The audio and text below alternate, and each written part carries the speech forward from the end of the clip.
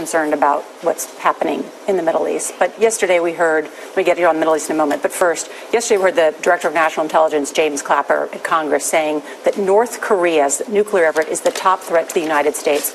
What would you do to deal with that reclusive country? I would get China to make that guy disappear in one form or another very quickly. And let me tell you, people say, how do you make him disappear and assassinate him? Let me just tell you, no, well, you know, I've heard of worse things, frankly. I mean, this guy's a bad dude, and don't underestimate him. Any young guy can take over from his father with all those generals and everybody else that probably want the position. This is not somebody to be underestimated. But why China has control. I'll tell you why. Because China has control, absolute control of North Korea. They don't say it, but they do. And they should make that problem disappear. China is sucking us dry. They're taking our money. They're taking our jobs. They're doing so much. We have rebuilt China with what they've taken out. We have power over China. China should do that. Now, we can force the Chinese to take care of North Korea? I would force the Chinese to do it economically. Economically, Charlie. They're sucking the money out of us. We have a trade deficit this year with China, $500 billion.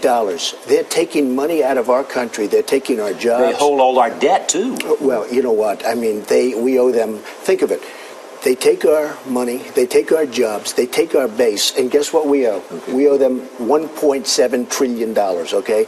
But we have a lot of power over China. Don't underestimate it. So you were saying to Nora's question, you would leave it up to the Chinese? No, I wouldn't leave it up to them. I'd say, you got to do it. You got to do it. And if they said no, you would do I'd be very what? tough with them on trade. If they said no, what would you do? I would very strongly stop them from ripping. I'm going to stop them anyway to a certain extent, but maybe I'd do it a little bit more forcefully. Yes. One other thing. We make that horrible deal with Iran. The closest partner of North Korea is Iran.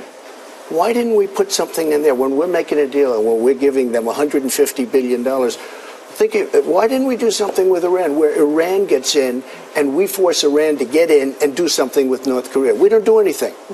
We should have, when we made that deal is a horror show. It's one of the worst I've ever seen. When we made the deal with Iran, why didn't Kerry say, look, you got to help us out. We have a problem. North Korea, he's playing around with nukes.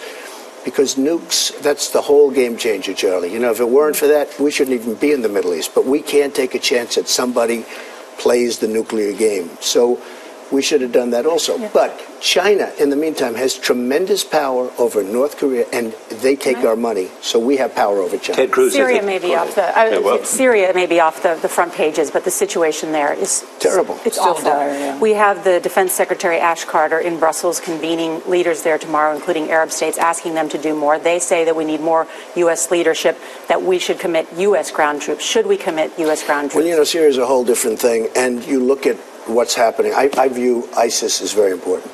And I love the fact that Russia is hitting ISIS. And as far as I'm concerned, they've got to continue to hit ISIS. But you know what Russia is doing in Syria?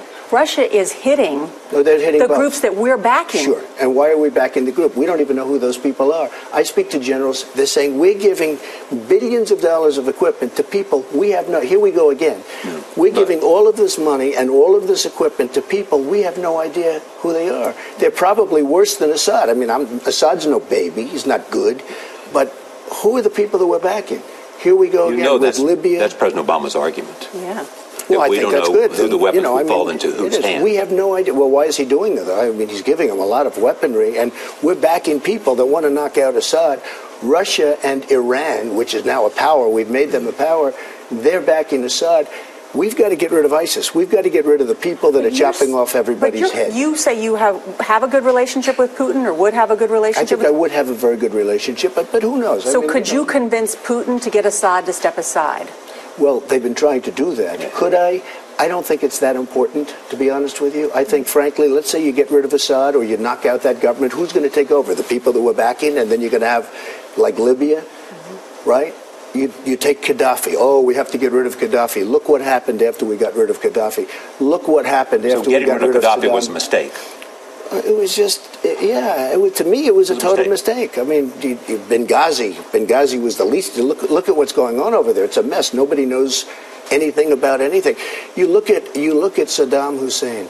We get rid of Saddam Hussein, the terrorists. It's the Harvard of terrorists. So getting rid of Gaddafi and getting rid of Saddam Hussein were both mistakes. Had we not done anything, had our politicians gone to the beach and enjoyed the sun, we would be in a lot better position than we are right now.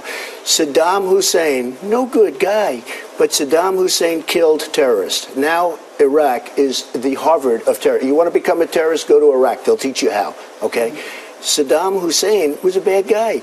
But, you know, one other thing he did, he blocked Iran. I mean, once you knocked out that section, all of us, and I said it in 2003, 2004, I was against the war. I said, you're going to have the Middle East is going to be a mess. They used to fight forever. They couldn't move. They go 10 feet one way, 10 feet the other. Now you have a total destabilization in the Middle East because we knocked out one of the blocks. What's the difference in your appeal and Bernard Sanders' appeal? Because they both are appealing to arguments. They seem to be receptive to arguments against the establishment. Well, I think I am a little bit against the establishment, and he probably is also. I tell you, the one thing we have in common is trade. The only difference is he can't do anything about it. I can.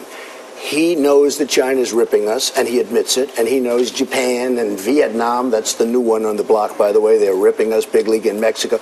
And I do, too. The difference is I can do something about it. I will take those deals and make them great. It's great deals. to have you here. Yes, thank you, It's nice to be with you, Yes. General. We hope Nice that you'll to be with return. you. Yes, come I back, will. please. I will. And I'd love to do it by phone. I mean, if you No, have any phoners. no. How about some phoners? Good to see you in person. We want Charlie, you to it's get great to hear dressed. you. We want you to get dressed No, and out I of your know. pajamas and come. I'll be back. And I'll be back. We'll see you at the debate on Saturday night Good. as well. I look forward to it.